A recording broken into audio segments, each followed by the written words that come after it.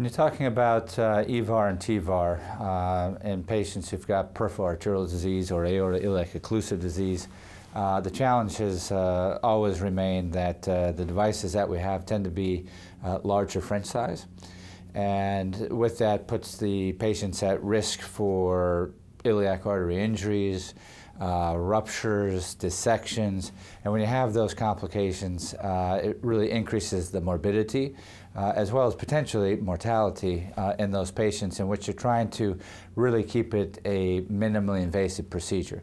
I mean, the purpose of those procedures is to do it, get in, get out, and then let the patients go home. So when you have those challenges, the procedure becomes longer, more difficult, and if you can either decrease the French size or we can have something that allows us to get those devices up there without injuring the vessels, then it's going to be a marked benefit for the patient.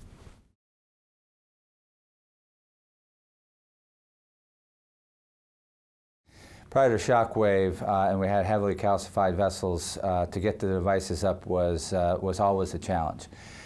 In the last couple of years, we've had some evolution of the devices, making them a little bit smaller, but it's still a challenge in patients with significant disease. So over the last 20 years, I would say our first go-to therapy was to do a conduit, which was really a large incision, pretty large incision, dissection down to the iliacs, clamping the iliac, and then sewing that on there, and then passing the device up through that. The problem with that is a fair amount of morbidity for the patient. Then as the devices got smaller and then we had other sort of technologies come along, we would then just do standard ballooning. We would attempt to do daughtering, which is just sort of these archaic ways of dilating up vessels, but we would oftentimes have a lot of recoil.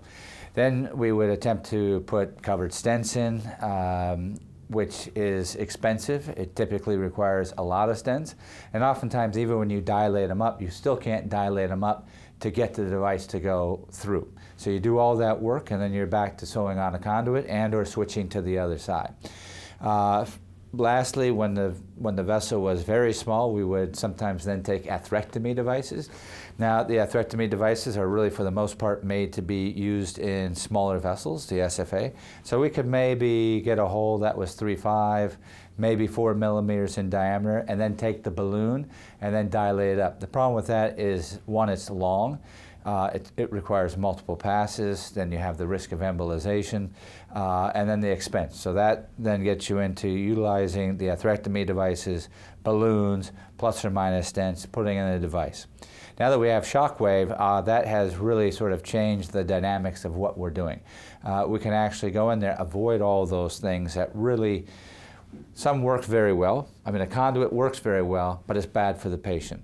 The other ones sort of can get you the job done, but aren't always 100% successful. Now with this device that's really specifically made to basically break up calcium and really breaks it up in the wall, we've had fantastic results, but really keeping the procedure as minimally invasive as if you had normal anatomy. So it's been really a game changer in our practice, which is in North Carolina, which has a lot of aneurysmal disease, but coupled with that, pretty severe peripheral arterial disease.